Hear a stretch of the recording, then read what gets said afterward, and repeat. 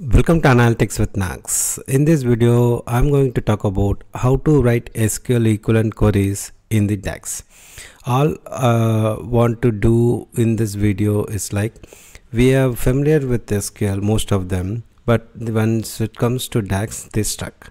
I want to bridge that gap. For that, they need to understand how DAX works similar to comparing with the SQL. So this is part one of this SQL to DAX series. So we will do the complex scenarios in upcoming videos. So this is with the one single table. So prerequisite is like you should have SQL basics. You should also know the DAX basics as well. You should understand the semantic model basics. So we are clear with the prerequisite. And this channel contains a free content that covers the MSBI, Power BI, fundamentals of Azure. Please utilize this free content. Share this channel with your friends and colleagues. Let's begin our SQL to DAX journey.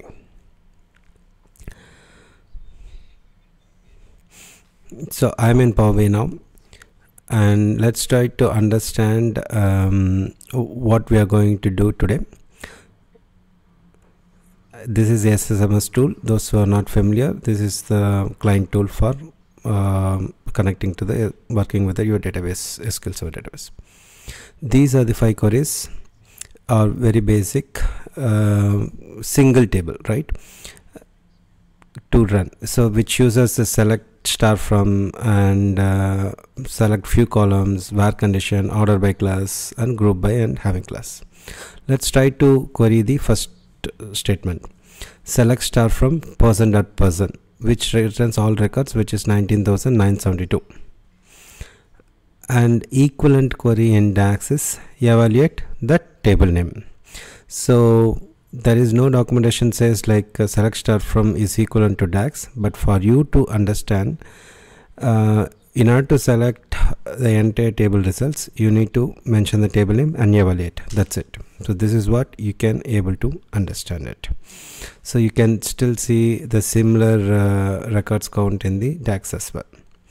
Let's move on to second query. Usually in scenarios like we will usually not put all the columns, right? We need only the few columns. Yes, so now we used business entity ID, last name and first name. So now we need to use the select columns function. You see the syntax is select column function uses the table name and expression. We don't have any expressions in this case, so we just use the select columns person. What are the columns we require? Once you do the evaluate, it will return the similar results and all records. If you see 19,972 over here.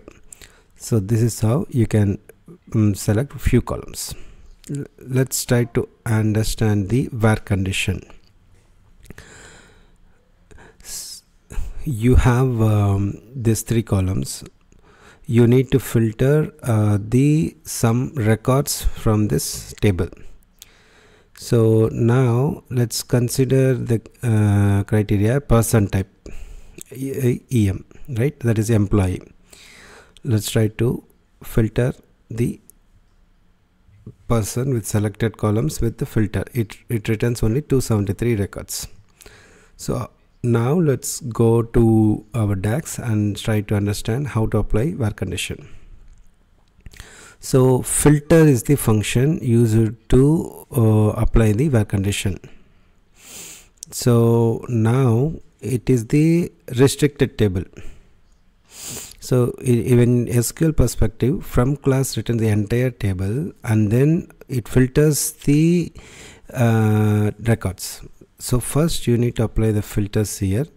Now the filter table is given as the input to the select columns. Then from that filtered table you will filter only few columns. So select columns uses the table, and instead of selecting the entire table, you filtering the table here. That is a filter table. That's it. So this is how you will write the So let me try to give you only the filter statement here, only the where condition, right? So you will get to understand what I'm trying to convey. Filter table and one particular filter, person type equal to em. Okay, so you need notice the difference. In SQL it's a single quotes and here it is double quotes. Now it returns the same set of rows, 273 rows, right? But it retains entire columns, right?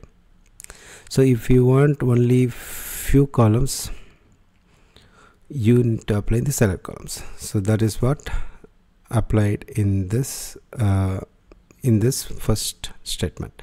So that is the whole point, how you need to write the filter table, and then what are columns you need, then you will filter it. So this is the third query. Let's move on to order by class. So same thing, we have selected and what about the order? Right now it's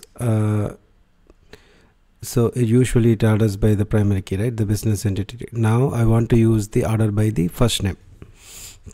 So then this is here by business entity, but we will try to order by first name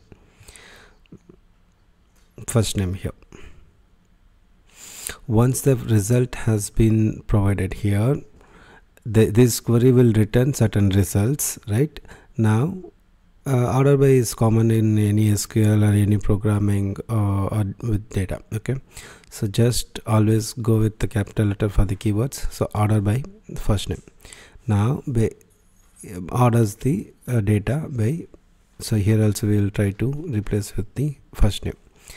So this is how you can query a single table with certain where condition or not. After the result set came, it will order based on the column you specify.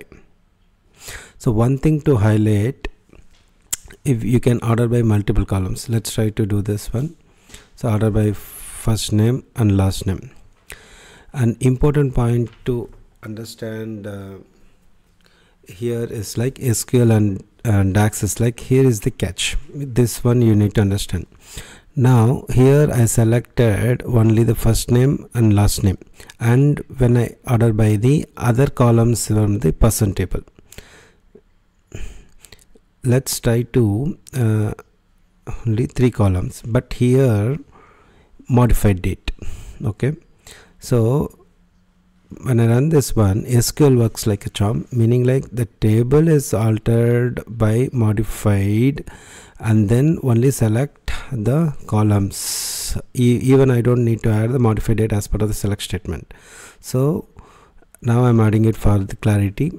So this is based on the order I'm getting. So order by class and select class may not have the same list of columns. This is the one of the thing, whereas in DAX if you run it you cannot do it. So only it will this particular column is not known by this query at all. Okay, because since it's a columnar database, it works within that whatever columns it is selected. If you want to order based on the modified date, you need to add the modified date in your data as well, I mean the restricted data. Yeah, modified date.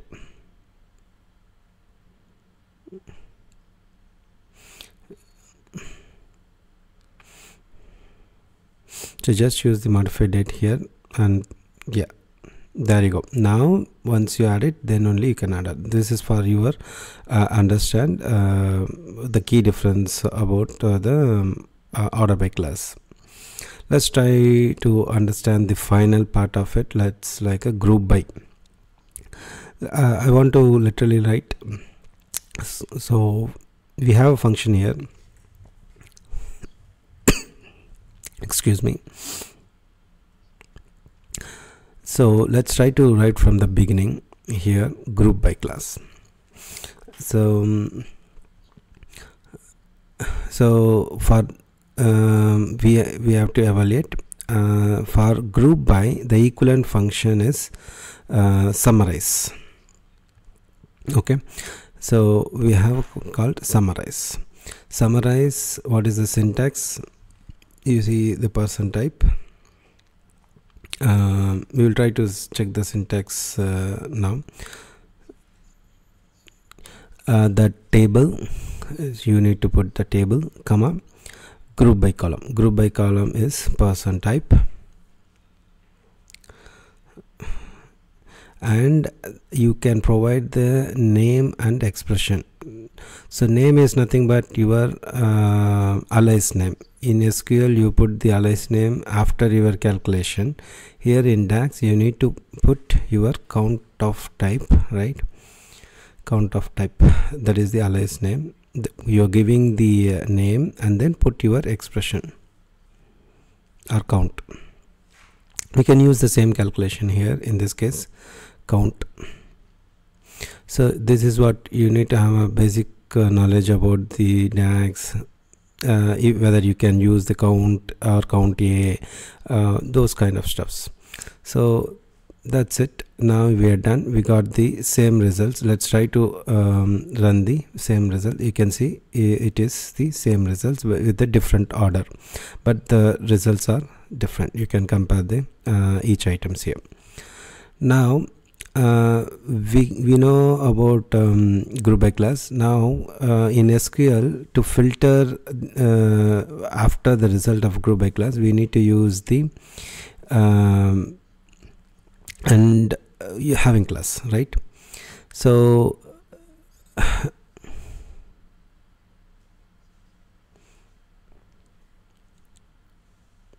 when you come to the group by,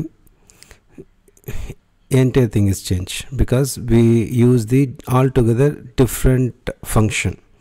So I want to take a pause here to understand you. DAX is a function language. So for everything you need to call certain functions, and all the logics are pre-defined in the DAX. Microsoft has written all the logics inside this function, right? So that is what so for in terms of SQL, everything within the select from class var class, that won't change. But in case of DAX, for each items you need to use a different function because it is a function language. But you need to understand how to write these fundamentals. Coming back to our subject area, now let's try to write the having class. So what having class will do, after the result set of the group by, after this result you need to filter, then you need to use the having class. So let's try to filter whoever the count greater than 100.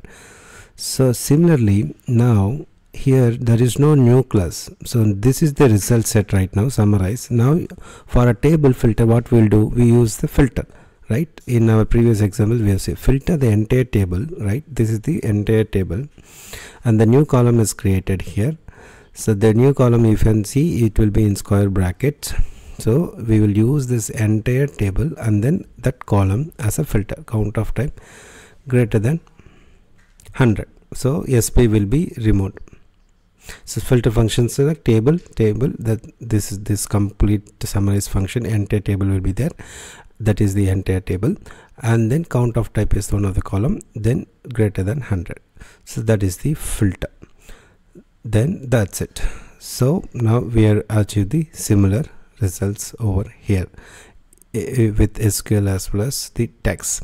I hope you understand the core purpose of this video, how you can write the basic SQL statements using select star from, where, group by, having and order by class using a single table. And in upcoming videos we will try to understand write complex queries in part 2. If you like this video, just mention in the comments you need similar contents so that I will understand and make quality content like this. And do remember that data is your asset.